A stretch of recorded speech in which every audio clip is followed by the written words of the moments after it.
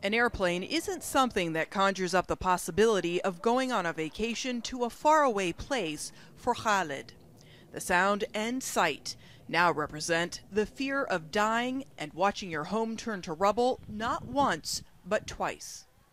I'm always afraid that the missiles will hit our house again. If my family dies, I'll be alone. When the bombs began dropping and the fighters began shooting, the 10-year-old was too young to know the word war. But in the last 6 years, he's come to know all too well what it means. When I left the Friday prayers, a rocket landed in the village and my brother Muhammad died. When the government militias came here, they killed my grandfather.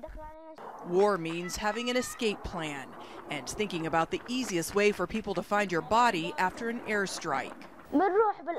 We go to the farm and hide behind rocks. There's also a hole next to our tent. I go with my brothers to hide in it. It's better to hide outside because if we die, it'll be easier to recover our bodies than digging through the rubble inside the house. Khalid's family is from Homs. They fled to Idlib, but the war has followed them. Our life is full of fear. What can I tell you? Each day the shelling on us is non-stop. Our children are living in fear, and their lives are so hard. The boy believes for President Bashar al-Assad and government officials, life is easier. Let them come see what's happening to us. They're sitting safely, and they don't care, and all the time we are scared. Khalid tells us he's getting braver. Recently, a plane flew low over his neighborhood. This time, he didn't hide. He threw rocks at it.